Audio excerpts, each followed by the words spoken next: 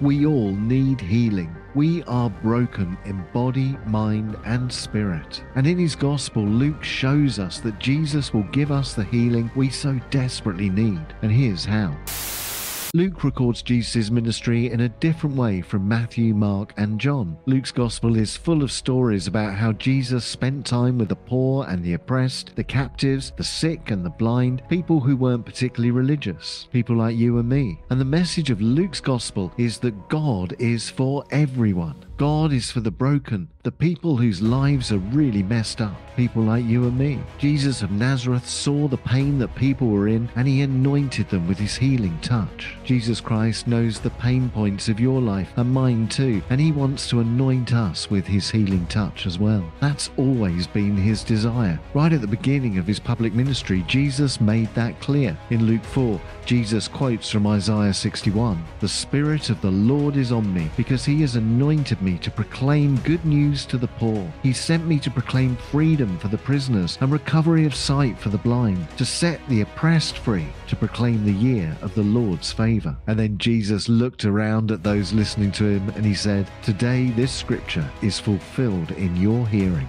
Luke's gospel is all about how Jesus fulfilled that scripture. In Luke's gospel, as people are healed of their infirmities, their eyes are open and they see Jesus for who he truly is. Everywhere Jesus goes, he heals the sick, welcomes the outcast, casts out demons, and even raises the dead. And each time the spiritual eyes of the people are open and his crowd of followers grows and grows and grows. Luke shows us who Jesus is by the way he treated the marginalized and the broken. Luke's gospel is good news for you if you are feeling broken today, if your life is a mess, or you're hurting in body, mind, or spirit, or if you're feeling isolated and on the edge of things. Jesus wants to anoint you with the healing that you need. But not everyone was amazed at what Jesus did. The scribes and the Pharisees were furious at his ministry. Not only was Jesus bringing healing to the broken, he was also keeping company with those people who were considered unclean in Jewish society. How could the Jewish Messiah allow himself to become ritually unclean in that way? It was making a mockery of the whole religious system. But as Jesus said in Luke 5 verse 31, "It's not the healthy who need a doctor, but the sick. I've not come to call the righteous, but sinners to repentance." But the religious leaders didn't see themselves as sick, so they didn't want his medicine. They didn't think they were sinners, so they didn't see the need for repentance. They were blind to their own spiritual poverty.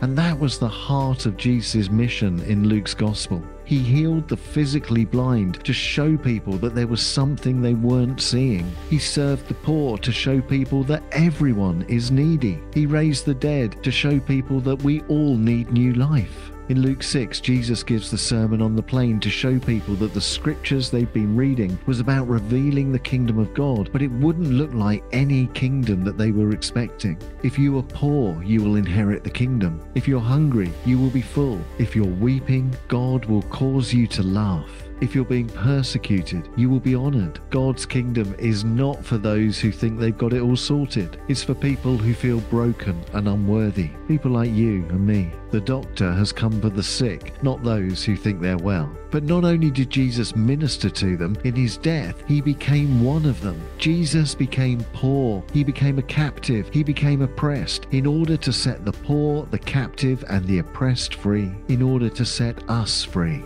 Jesus doesn't just feel sorry for us in our brokenness. He identifies fully with us because he's been broken too. At the crucifixion, Jesus was taken from those who knew who he was by those who didn't know him at all. And ultimately at the crucifixion, no one understood what Jesus had done. In Luke 24, Jesus is mocked as he dies. "Aren't you the Messiah? Save yourself and us." His opponents didn't get it, but neither did his followers. In Luke 24, two of his followers are walking on the road to Emmaus. And in verse 17, we're told that their faces were downcast. And when Jesus comes and walks with them and talks with them, they still didn't recognize him. They were still blind to the connection between the Old Testament scriptures and the ministry, death, and resurrection of Jesus. But then in verse 31, as Jesus breaks bread with them, we read that their eyes were opened. Their spiritual blindness was healed by the presence of Jesus, and they began to see the scriptures in a new way and finally understood how the law, the prophets, the Psalms, and the prophecies had all been pointing towards Jesus. And then later in Luke 24, Jesus appears to his disciples and eats with them, and we read this in verse 45.